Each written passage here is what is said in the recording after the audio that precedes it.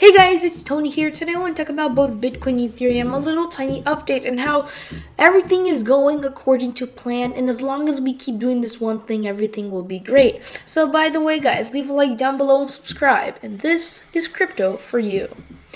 So look at this. If we go on the daily time frame, you guys can see that Bitcoin is going according to plan. It is in our falling wedge. We are tapping the top, and of course this is a huge resistance, as everybody knows right now. One, it is a huge resistance because we have daily time frame. EMA ribbon is huge here, and we are tapping it. Two, this is a huge trend line. Like I said already, it's the falling wedge. And three, we have the weekly time frame, huge resistance that we have to break. By the way guys, this weekly EMA ribbon, we still did not break it, and we have 2 days until this weekly candle closes.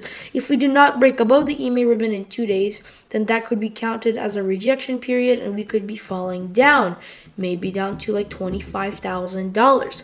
Now if we go back to the daily time frame, you guys can see that this is, like I said already, a falling wedge slash bullish pennant. So if we break out, we could be seeing a target to about $69,000 and maybe even to $80,000 if we right now break out. Of course, we do have a lot of bearish resistance above us, and it will take some strength, but I hope Bitcoin will be able to do this because the RSI and stochastic RSI are in fact really low on the daily, on the weekly time frame. They're begging for us to go up, and hopefully we will be going up soon. We also have a little tiny cup and handle on the 4-hour time frame that could cause us to actually break out of our falling wedge, and this could take us, if we calculate like that, this is our neckline about. If we grab our line and we try to calculate the target, it will be about $46,000. So that will break us out of the triangle, making us go up. And also 46,700, like I said already, that is the target. That could actually be inside the EMA ribbon on the weekly chart, meaning that we will be actually inside the EMA ribbon and we will not be getting a rejection period. That would be really good. So as long as Bitcoin keeps pumping, everything will be fine. Also, we have Ethereum, and I talked about how we were trapped and we were in between a huge resistance and a huge support.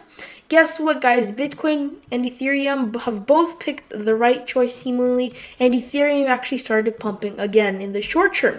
And that is really bullish because we actually, since this dump happened, we actually confirmed support on this level. We have confirmed support on the bottom of the triangle, almost falling, but we caught ourselves and started pumping up. So right now we are pumping up, and hopefully, since we're inside our bearish territory, it will be hard because we have a bunch of moving averages like daily time frame, 200 moving average, and then we have the 20 moving average. But if we keep pumping and we reach the top of our also falling wedge, then that will be really great because, like I said already, Ethereum is in our war. It's in its own war, and if we break out of this falling wedge into the upside, then that will be the key to actually going up. We could go to $4,800, maybe even $5,600 if we go up. So guys, once again, everything is going according to plan as long as Ethereum right now pumps up all the way to the top of our triangle. It could be about 3,500 or something, and as long as Bitcoin goes with the cup and handle that's on the 4-hourly time frame, reaches our target of 46,700, so we could actually confirm that we are back inside of the weekly EMA ribbon on the weekly time frame, and so Bitcoin could be bullish again. So guys, as long as we're pumping, everything will be fine. And so guys, that is the end of this small analysis. Thank you for watching. Also, I will not be posting a video this Saturday and Sunday, but if anything crazy comes up, I will be sure to inform you guys. So stay warm, stay safe. I'll see you guys next video. Bye!